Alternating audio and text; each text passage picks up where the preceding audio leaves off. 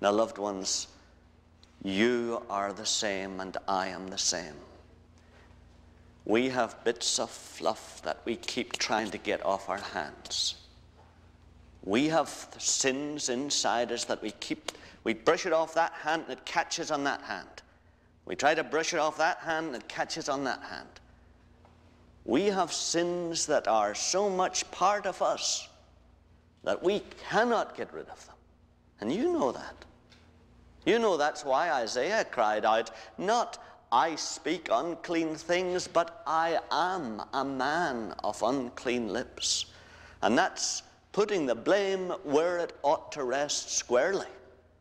Not on the unclean words, but on the lips and on the man behind the lips. It's the same with you and me.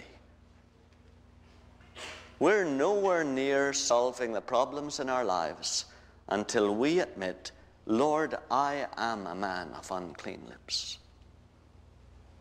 I do not just feel a little criticism and resentment towards my friends. I am full of it, full of it. I am criticism myself. My heart is criticism. And I need to be separated from the sin that has become part of me. Loved ones, that's why Jesus died. That's why the Bible says he made him to be sin who knew no sin. He took your sin that is part of you and he put it into his Son. And he couldn't do that without taking you with it, because you stick to it. You're part of it. And he put both you and the sin into his Son, and he destroyed it there and raised you up new.